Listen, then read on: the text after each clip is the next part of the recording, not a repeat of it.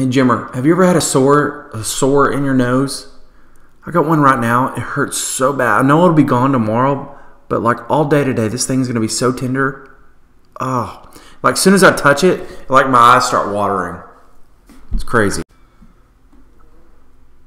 Testing, test, test. We're good.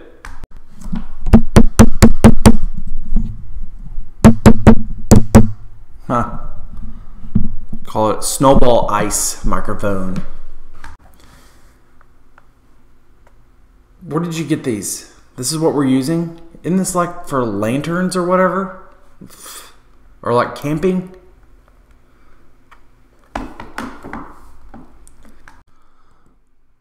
Let's do this.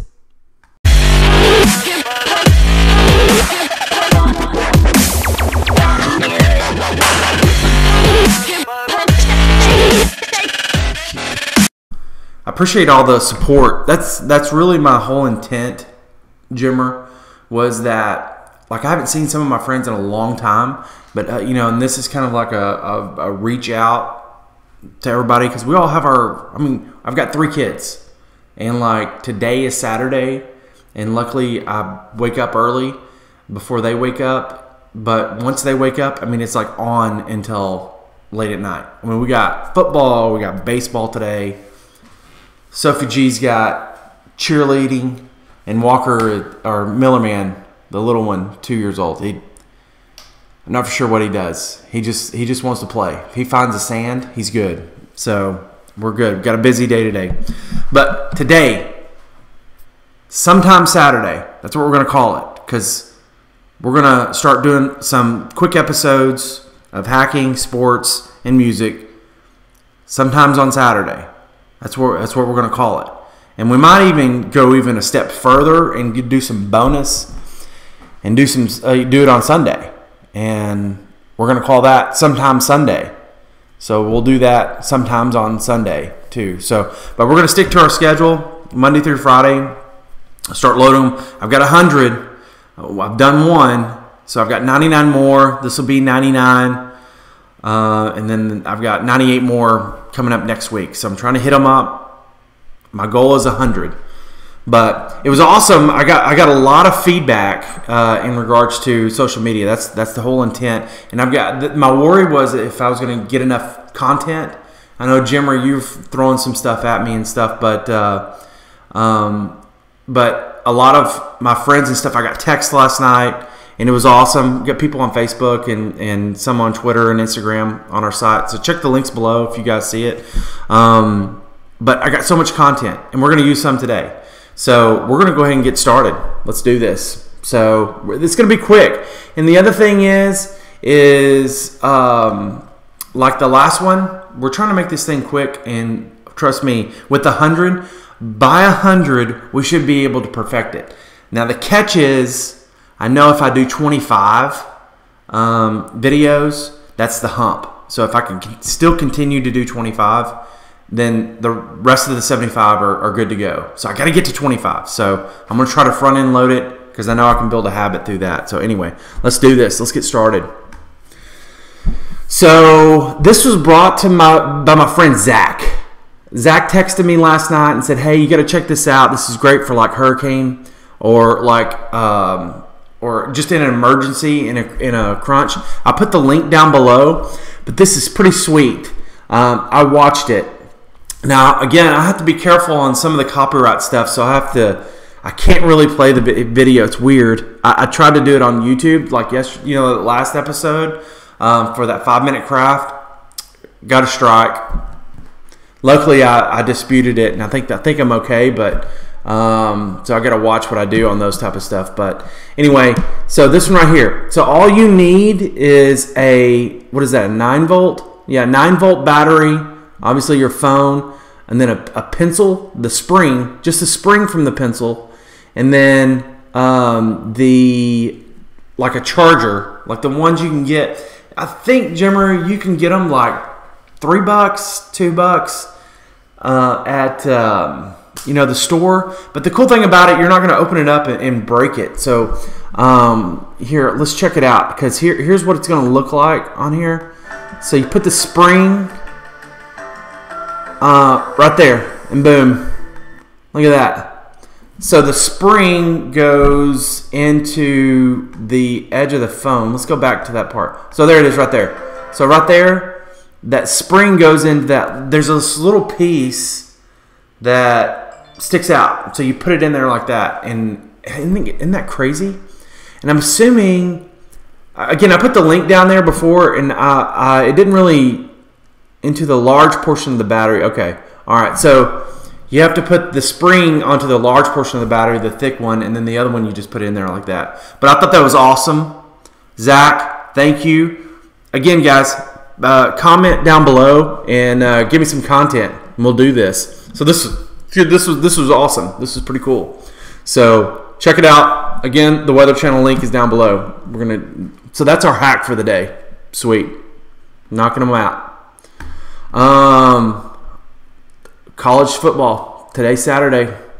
Love it, love it, love it, love it. Gonna be on my phone today. Hey, Jimmer. Dana's actually, guys. Dana's my wife, by the way. If you hear Dana, I've got Miller, who's 2, about to be 3. Walker, who's 5, and then Sophie, who's 7. She kind of rules the roost. Little Sophie does. But anyway, so Dana is actually going to let me golf today. And I'm going to be out of town on Sunday and Monday, I think, for a short period. But, yeah, getting to golf today. And, guys, if you're in the area in Frisco, the Tribute has this thing. It's for $30. Actually, it's $40. But it's a monthly thing. It's kind of like a Netflix thing, but then you only pay for like $15 to go play. It's a $7 course, so it's like worth it. So there's 4 of us that kind of group together, hold everybody accountable, and if you go twice or 3 times, it's worth it. You get 2 drinks and a dog, and if you go in there in the morning, then you get breakfast. It's not a bad deal. I'm not even promoting Tribute. I just think it's a great deal. I really do. I think it's just a great deal. And the key, the key is you gotta have that circle, that group to hold you accountable. So you'll go like twice and just find a time. But yeah, I'm pretty pumped today. Pretty pumped. Anyway, let's go. Let's get back to football. Hey, the game of the week today is going to be Oklahoma, Ohio State. Obviously, right? This is going to be a heck of a game. Jimmer, who you got? Oklahoma? Man, I know this is tough for me. So you got Mayfield, you got Dobbins from OSU, then you got Campbell, the receiver. So, man, so it's like, what do you do? You know, and there's still something, you know, about Oklahoma that I like. There is like this. There's this push. I don't know if they're because they were in the Big 12 and we know about them. We hear them on the news all the time or whatever it may be. But man, there's something about that. And so usually in the big games they step up. Usually they step up in the game or they get blown out completely. You know what I mean? Because think about it. If I remember, because I remember like usually in the championship games it's either they blow somebody out or they get blown out. And I may be totally wrong on that, but I think I'm gonna have to agree with you on this, Jimmer. I'm gonna have to agree with you on this, and go with Oklahoma. Let's see what the summary has here. And see what everybody else is saying. So this is my game of the week. I'm going to go with Oklahoma. I just have a feeling. I think that's what we're going to do. You know, that's what I hate about ESPN. ESPN is their commercials. Kills me. You know one thing, Jimmer, is that this is game 2 of the season, and I'm a real big component. If you start off well, that really kind of predicates, sometimes of your season. You have to play well at the beginning sustain in the middle, and then you've got to play at your very best at the very end. Because it's like anything else. Once you get to playoffs, it's a 0-0 game. And if you're playing well, then usually you succeed. That's why March Madness is so awesome, because the teams that are playing well at the end of the year are the ones that are winning. That go really far. So it's pretty awesome, right? So anyway, I'm going to go with Oklahoma over Ohio State. Some of you are going to be mad. Some of you won't. Some of you agree. But I'm going to say Oklahoma Sooners are going to, beat the Buckeyes. I love both teams. I really do. So anyway, it's going to be on ABC at 6:30. They're playing in Columbus. That's the other thing, Jimmer, we have to think about. They're playing at home, Ohio State. The Horseshoe. It's going to be tough. It is going to be tough. I love Urban Meyer. I really do. I liked him when he was at Florida. And whatever happened there, I don't know. I know he got sick or whatever, but man, it's going to be tough. But I think Oklahoma is going to prevail in this, and so I think their defense is secretly good or better. And Baker, if he doesn't have more than 3, this is really a bold statement here, Jimmer. If he doesn't have more than, let's say, 2, if he has 2 or more, Oklahoma will lose. And if he has 2 or less, they've got a chance. They've got a chance.